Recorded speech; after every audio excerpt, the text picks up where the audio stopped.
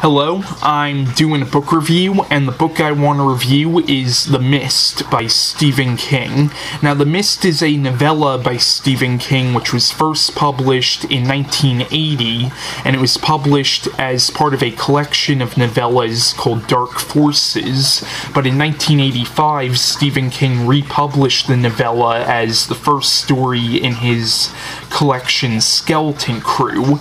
Then in 2007, he republished it as a standalone novella. Now, The Mist is set in a small town in Maine, and it's set after the events of a huge storm, and basically this storm does a lot of damage to the town. What happens is the book revolves around a man named David and his 5-year-old son Billy.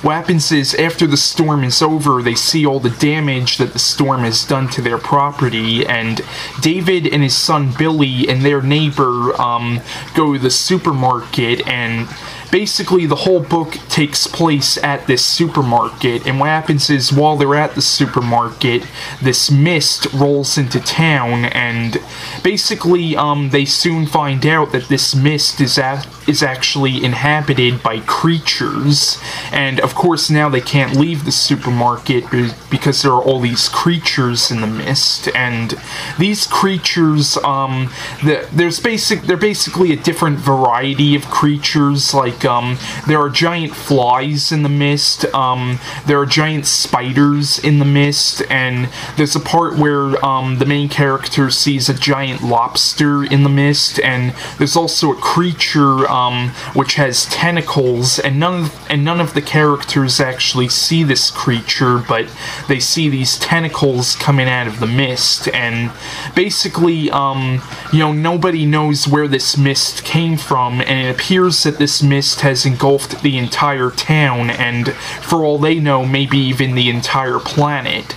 And there are characters who start to think that maybe this mist really did engulf the entire planet, and I don't want to give away what the ending is, but the ending does kind of suggest that it really is the end of the world, and that this mist really did engulf the entire planet. But what happens is, like I said, the book revolves around this man named David and his 5-year-old son Billy, and what happens is while they're in the supermarket, there's this old woman in the supermarket named Mrs. I hope I'm saying the name right, Carmody. Yeah, I think that's it, Carmody.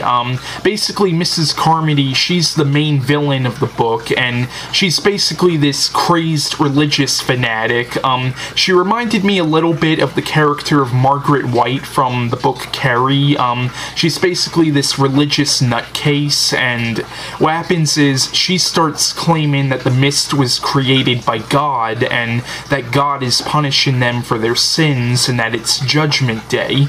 And of course, people don't listen to her at first, but what happens is as the book goes on, people start getting really scared, and they basically need somebody to listen to. They need somebody to look up to, so they start listening to Mrs. Carmody, and basically Mrs. Carmody forms her own group of followers, and they're all convinced that God has created the mist. And what happens is Mrs. Carmody convinces the people in the supermarket that if they give the mist a human sacrifice, the mist will go away. And now David and his son Billy and a few other characters are really the only people in the supermarket who are not following Mrs. Carmody. And what happens is the people in the supermarket eventually try to sacrifice David's son to the mist, which I don't want to give away too much about that, but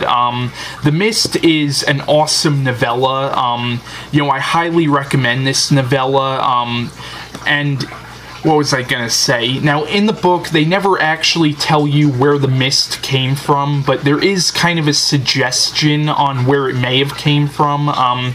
Basically, there's a part in the... Basically, there's this military project called the Arrowhead Project, and there's a part in the book where it's kind of suggested that maybe maybe the military opened up a gateway to another dimension, and maybe this supernatural mist is from this other dimension, but they never actually explain where the mist actually came from. It's only suggested in one part of the book, but you know, The Mist is a great novella, definitely one of King's best books, in my opinion.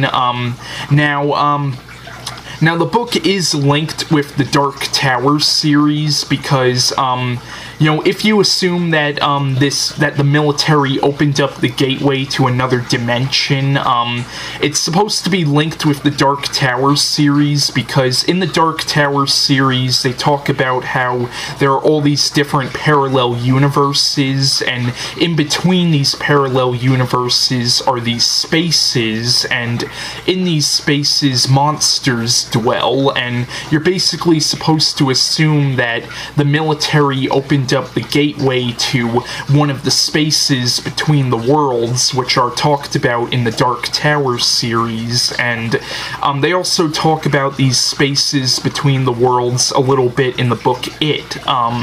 You know, and also in the Dark Tower series, the main character of the Dark Tower series, Roland Deschain, does battle creatures which are similar to the creatures described in this book. But yeah, that's my review on The Mist by Stephen King, and bye.